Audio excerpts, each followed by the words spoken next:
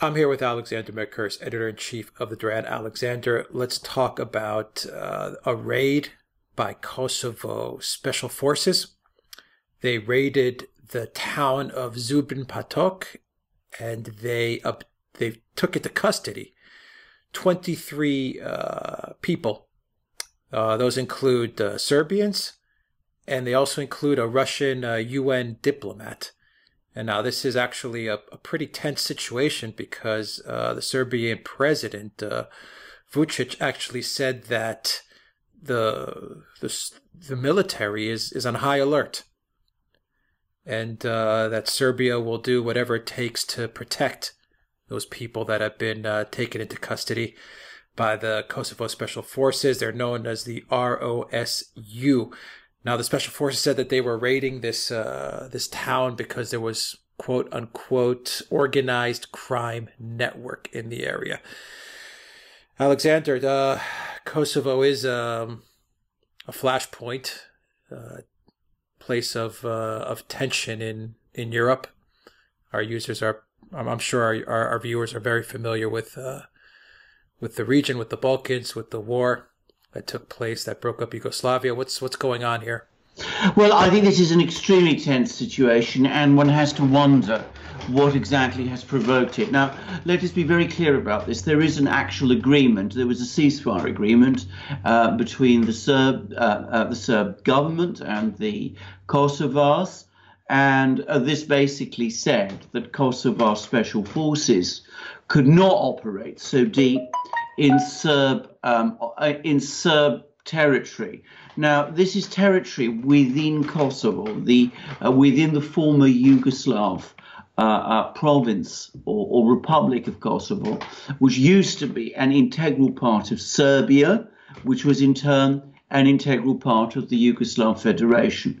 Now, before the war of 1999, there was a large Serbian community in Kosovo. Many of those people have left or been driven out, but there is this enclave around the town of Mitrovica in Kosovo, which is still Serb, and in that town and in the area round about, Serbs live. And this particular raid took place deep in that territory, this Serb territory within Kosovo, over which the Kosovo government in Pristina, the capital of Kosovo, which is an Albanian-speaking government, has no actual jurisdiction.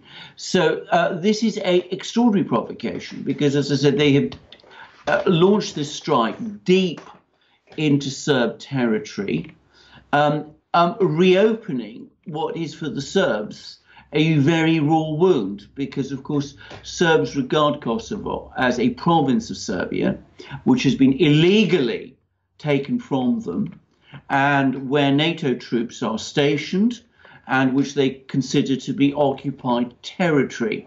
They've also had very, very strong feelings, antagonistic feelings, about the Kosovo government, which they see as a creation of the NATO powers, and which they have also in turn accused of engaging in war crimes and of criminal activity.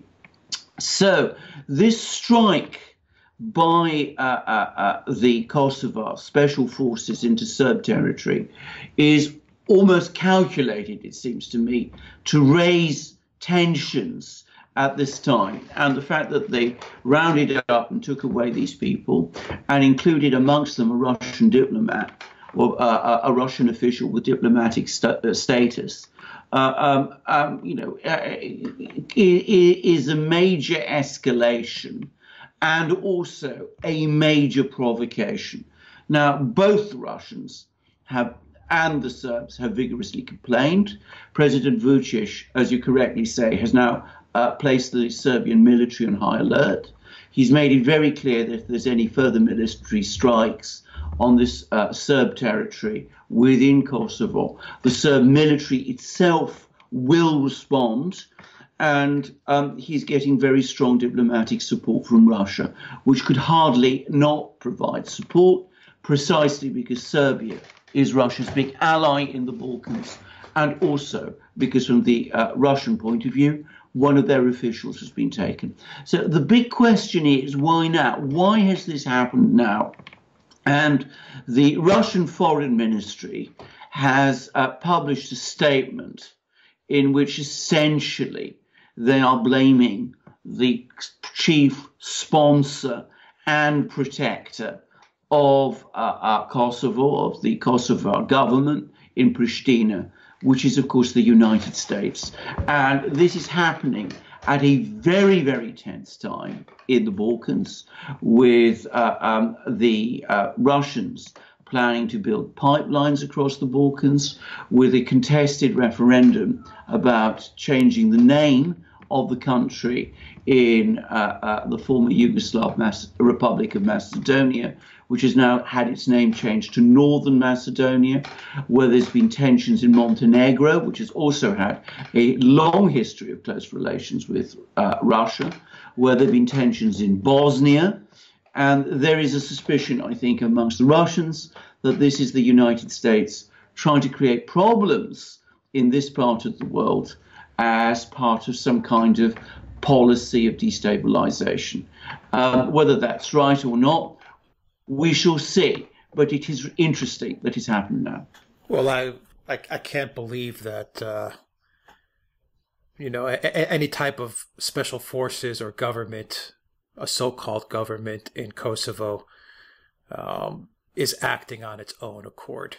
I mean, that I just cannot believe. I mean, it is essentially Kosovo. I mean, let's be honest. Kosovo is essentially just a NATO statelet, is it not? I mean, the thing that is there is NATO. That's it. I mean, that's what it's specifically there to do, is to have a NATO presence, bam, smack in the center of the Balkans. It's a NATO protectorate. There's a huge American military base there. And, of course, it's the largest US military base, I believe, in this part of the world. So this is, for the Serbs and for the Russians, an object of huge concern. There is, it must be said, a Kosovo dimension to all of this, because the president of Kosovo, or Mr. Vucic, has been recently speaking about Kosovo uniting with Albania. The people in Kosovo are Albanian speaking. And this, of course, is regarded by many people in Serbia as a major provocation. But it's also part of the nationalist Albanian drive, which has been ongoing in this part of the Balkans for some time. And, of course, it's probably not coincidental that it's happening at a time when there's been economic problems in Kosovo as well. So there may be an internal Kosovo dimension, but I entirely agree with you. I mean, it is inconceivable that a strike of this kind could have happened without, at the very least, a green light from the US and probably some encouragement beyond that.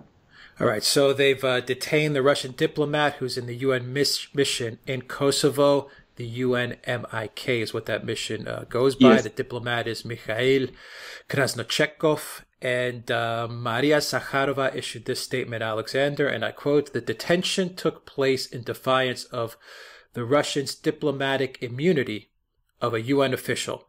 We regard this outrageous act as another manifestation of provocative policies by the Kosovo Albanians' top brass. We demand that the UNMIK's leadership provide exhaustive information regarding the illegal arrest of Mikhail Krasnochekov and do its utmost for his immediate release." What do you make of that statement by Zakharova? Well, I mean, it's a very strong statement about, and I'm sure the Russians will get this man released. I mean, he does have diplomatic status. His arrest was a massive breach of international law. I don't think that the US and the Kosovars will keep him in detention for very long. Having said that, I'm going to make a further point. Here we have a Russian diplomat arrested on the territory of a European country, seized in a raid, held in detention, and where are the comments about it? Where are the protests? This is, as I said, a major breach of international law. It is an act of war to seize a diplomat in that way. But the Western powers collectively are completely silent about this. I think ultimately he will be released. But the Russians are clearly drawing their own conclusions. Now, what do you make of President Vucic's statement? He has issued a fairly strong statement. He hasn't been in the past. I don't think he's been viewed as a very strong leader for Serbia, no. And he has come under a lot of criticism for being very pro-EU. Some even said that he's even pro-NATO at times.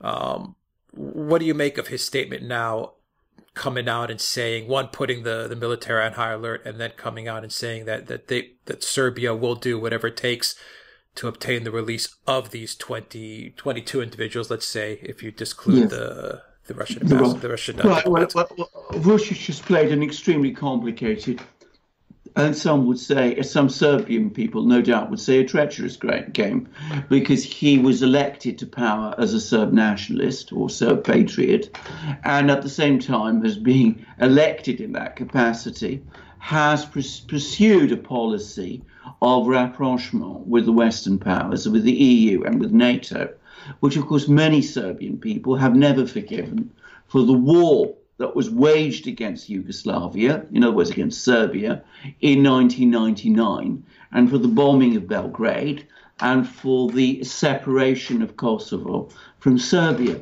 But he's done this, he's balanced this by trying to also maintain very, very close relations with Russia. And he's known to be personally close to Russian President Putin. I think that he doesn't want an escalation of the situation. I think he does want an improvement of relations with the Western powers. At the same time, precisely because he knows that so many Serbs are suspicious of him, and precisely also because the government which he leads is suspected by many Serbs of being corrupt, he does not have a fully stable position within Serbia itself. So he has to take a strong line to withstand this thing, because if he doesn't, he risks his own position in Serbia becoming compromised. Having said that, I also have to say that despite all these very strong noises that have been coming out of Vucic, he has also been saying that Serbia will do everything it possibly can to avoid an armed conflict. So he's talking, as he always does, out of one side of his mouth in one way, and at the other side in a different way. And I think this is something that aggravates many people in Serbia intensely.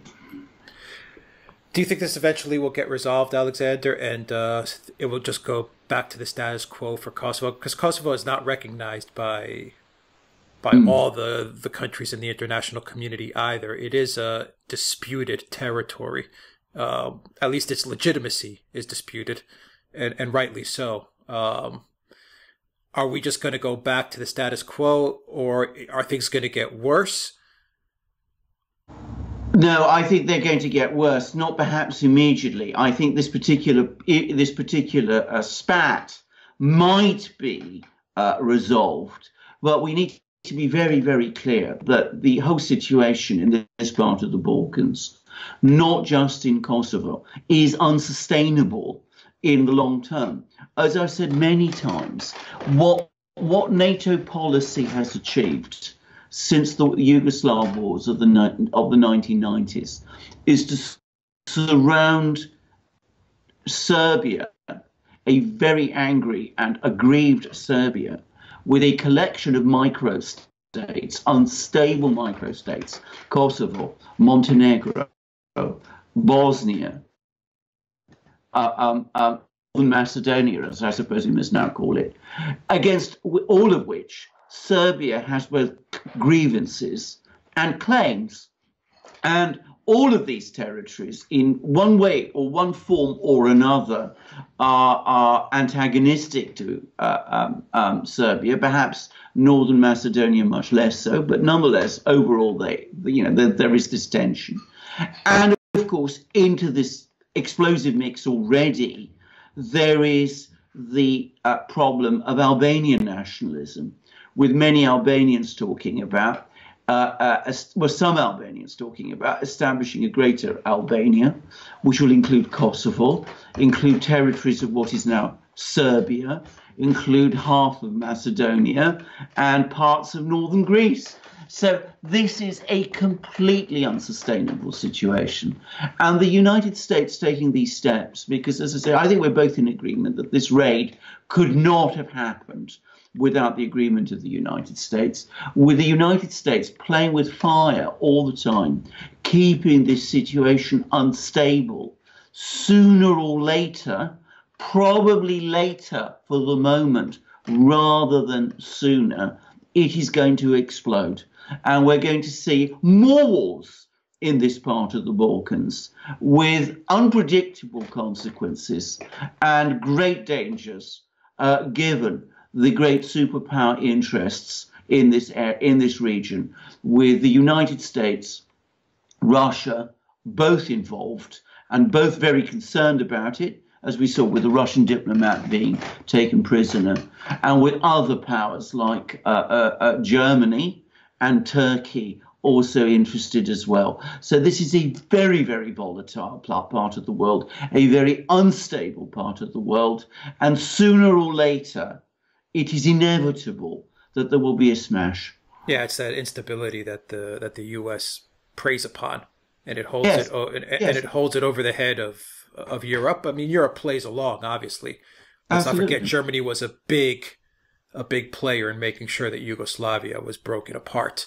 Germany played, if not the most active role outside of the United States to make sure that Yugoslavia was broken up. But right now, the U.S. prefers to keep this part of the world in a little bit of limbo, so to speak, because, like you said, you have Turkey, you have Russia. They're tightening the noose around, Serbia's neck. Serbia will never succumb. I don't think Serbia will ever succumb to NATO. No, they'll resist all the way until the bitter end. But the U.S. is definitely, I think, keeping it very tense. Yes, it is keeping it very tense. But also, I have to say this, and this is always the problem with U.S. diplomacy. I think that this hasn't again been thought through, because does the U.S. really want another confrontation with Russia in the Balkans this time? I mean, they've got themselves locked up in confrontations in Ukraine, in Venezuela, in Iran, in Syria, in all sorts of places. None of these are going especially well. Do they really want to get themselves mixed up in the Balkans also? I wonder about that.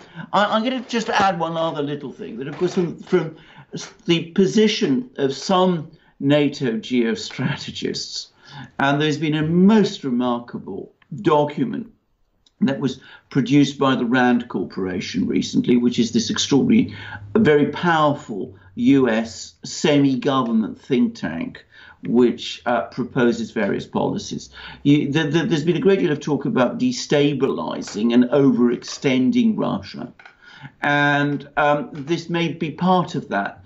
It may also be part of the game of trying to separate Russia from Turkey, because, of course, Turkey has historically always been sympathetic to the Albanians, both in Kosovo and in Albania.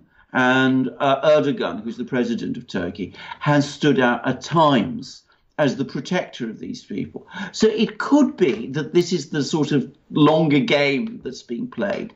But it's a very reckless and foolish game.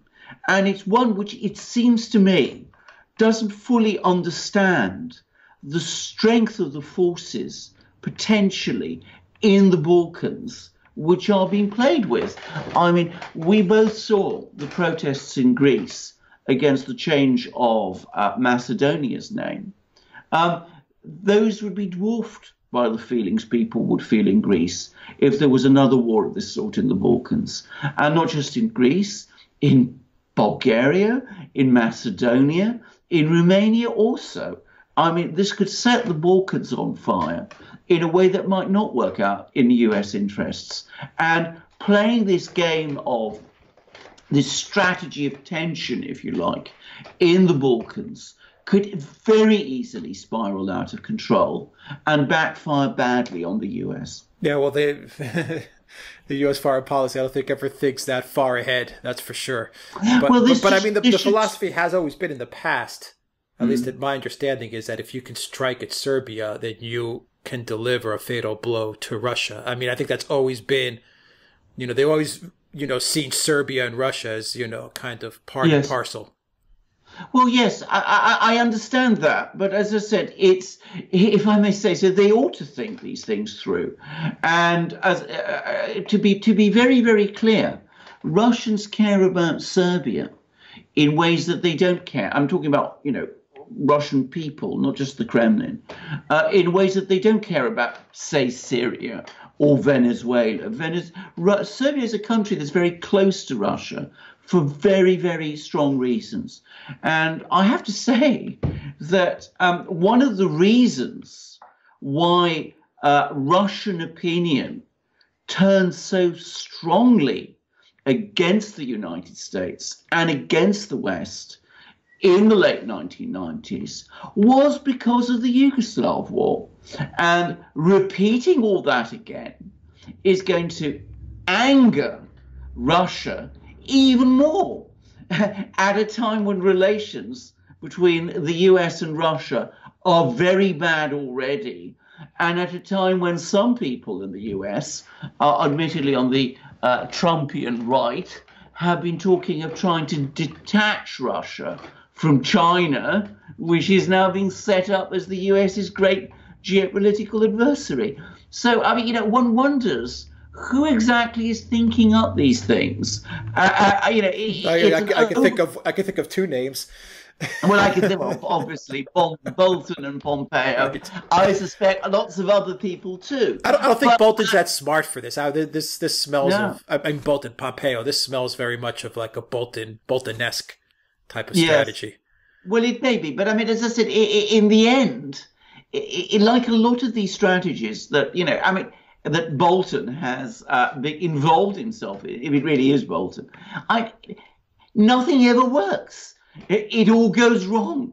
And I need to say something else. I mean, I think in the 1990s, early 1990s, when Germany was at the peak of its power and self-confidence, there'd just been German unification, all sorts of people in Germany were thinking, that Germany was going to move forward and advance in all sorts of ways. At that time, obviously, there were people in Germany who were very keen on breaking up Yugoslavia and who thought that Germany could play a big role there. I'm not so sure that's true now, actually. I think that the very last thing some people in Germany want is another crisis in Europe, in the Balkans, with a potential to destabilize an EU that is already in a very bad way. But there we are. I mean, this seems to be, as is so often the case now, an unstoppable train. Yeah, and in Greece, Serbia also has a very special relationship with Greece as well. So the Greeks would come down very much on the side of Serbia should something break. And I also think you kind of miscalculate on Turkey's, where Turkey will come down, even though you're exactly right that Erdogan has positioned himself in the past as the protector of Albania. I think with the gas pipelines and the Turk Stream, South Stream, I think Erdogan would probably also say, you know what? Gas and energy trumps Albania's well-being. Yeah, I don't miscalculate. I agree. I absolutely agree, actually. I think Erdogan would not go down that route. I think that, as he has repeatedly shown in the past, he may pose as the defender at various times of various people, but I don't think he's going to translate that into any effective action. The problem is there may be some people in Washington who are miscalculating on that, and that would be another in a long list of miscalculations which we have seen. Anyway, let's hope, as I said, that calmer minds, cooler heads prevail, at least at the moment. But I come back to what I have said. Sooner or later, this thing is going to break down because the situation in this part of the Balkans is unsustainable. It cannot continue like this indefinitely. There will have to be a resolution of this crisis, this festering crisis in the Balkans.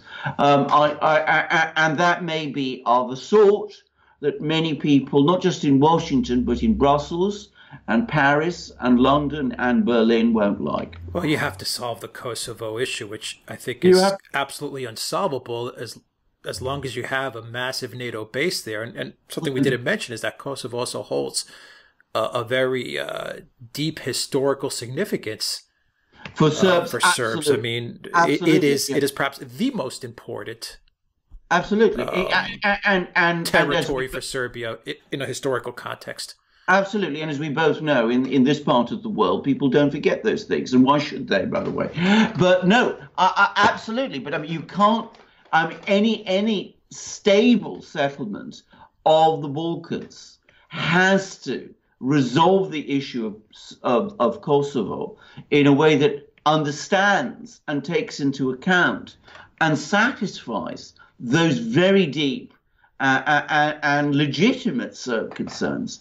But it isn't just Kosovo. I mean, we have to look at Bosnia. We have to look at Northern Macedonia, as we must now call it. We must look at Montenegro also. And we have to really start thinking about whether establishing and sustaining these microstates is really the way forward. Well, it clearly isn't. Maybe some kind of federal or confederal structure can be recreated. I'm not here to propose solutions. All I am saying is that this is not a sustainable situation in the long term. Yeah, I mean, as long as, because in order to solve it, and we'll probably end on this, I want your thoughts. In order to solve it, instead of NATO advancing, which is what you're seeing, no. All these statelets are now jumping on the NATO train, North Macedonia being next, Yes. It was fast-tracked now to become a NATO member. God knows why. What does NATO need North Macedonia for? But instead of getting NATO out of there, it seems that the only thing that's happening is that you're pushing NATO more into this area. Well, indeed, that's exactly what the policy is. You can't solve it with NATO there. NATO smack in there. You're making the situation worse. But the reason it's being done is twofold. Firstly, to contain Serbia, because, of course, it is Serbia that is seen as the ultimate challenge to the Western hegemony in this region, and to put more pressure on Serbia.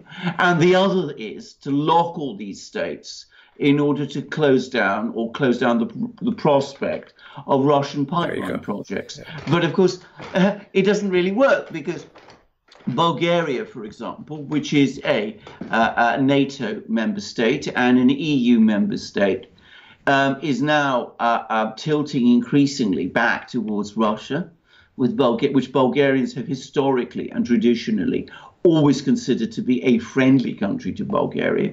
It's the country which liberated Bulgaria from the Ottomans. And they are now actively also considering building all of these pipelines. In fact, that is the policy, as I understand it, in Bulgaria now. So you can't really win this struggle, and it's pointless trying, and it's unnecessary to try, because if pipelines are built, they're not going to threaten the United States. But all these attempts are destabilizing the Balkans, and they're creating conditions for the kind of provocations which we have just seen in Kosovo. Mm-hmm. Exactly right. Aleksandar Mercouris, Editor-in-Chief of the Duran. Thank you very much. Guys, if you like this video, click on the subscribe button down below. Click on that notifications bell to make sure you get notifications every time we push out a new video. And visit the Duran shop to pick up a t-shirt like the one that I am wearing today. Or you can pick up a Duran mug like the one that Aleksandar is holding in his right hand. That is the Duran mug. How do you like that mug, Aleksandar? It is a marvelous mug. It is beautifully made. It's solid. It's strong. It's comfortable to hold. It has a big capacity. You can drink tea out of it, as I do, or you can drink coffee. It's marvelous for coffee. Or you could even drink beer from it, which is, it's certainly big enough. Beer, whiskey. whiskey, whatever. It's milkshake, smoothie, milkshake, whatever you like. you want. Whatever you like. Hot chocolate, which is I haven't done that, but I bet it would be great for that too. All right, it's a fantastic mug. And again, I also say, because I'm the proud owner of one of these shirts that Alex was talking about, a beautiful polo shirt, and I've worn it on some of our programs. It's in the wash at the moment, but there's more coming. It's a magnificent shirt, 100% cotton, beautifully embroidered, immensely comfortable to wear. You just sense the quality when it's on you, and it looks great. So please help us by buying them. Help yourself by owning one. Well said, Alexander. And guys, you can also donate to us on PayPal, Patreon, and Subscribestar as well. So the links are in the description box down below. And you can also follow us on Instagram, @Duran_com. Go to our website, theduran.com, and see the articles that Alexander is linking up to.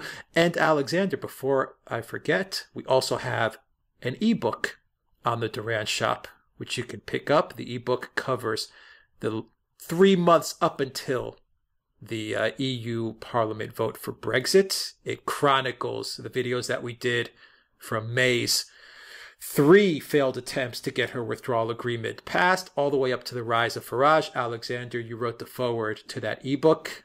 Yes. And can I just say, if you want to get an idea, and I think most people would agree that we've dissected what happened in Britain and predicted it incredibly well. And in fact, in my foreword, I point out how prescient our analysis of the whole Brexit crisis in Britain has turned out to be, and how we anticipated the rise of the Brexit Party and of Farage from a very, very early stage.